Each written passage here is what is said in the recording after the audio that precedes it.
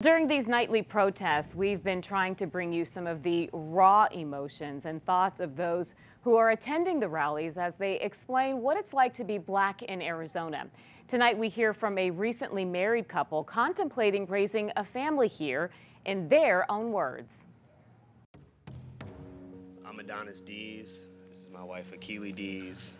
We met in 2012 at ASU, where we both graduated.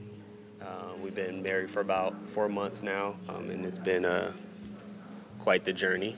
Living in Arizona as a Black man is no different from living anywhere as a Black man, honestly. My Blackness alone can be offensive to other people. So I have to walk around with almost like a guard.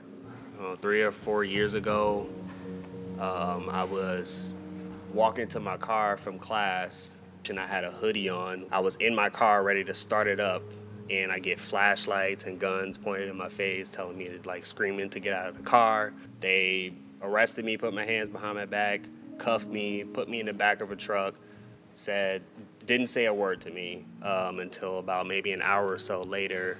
I got out. They were just kind of like, yeah, you're free to go.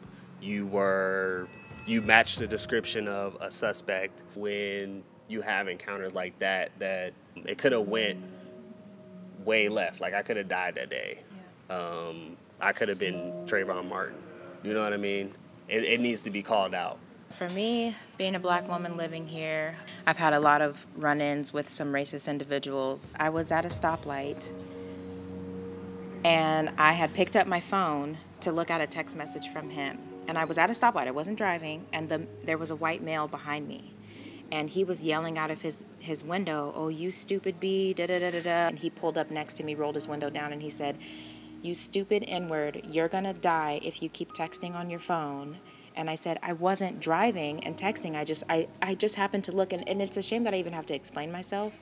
In the past 7 years, I've been called the N-word 4 times, and in the past 6 months, I've been called it 3 times.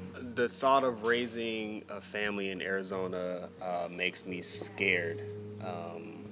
The thought of raising Black children in America makes me scared. They have to be twice as good, twice as smart, much more alert.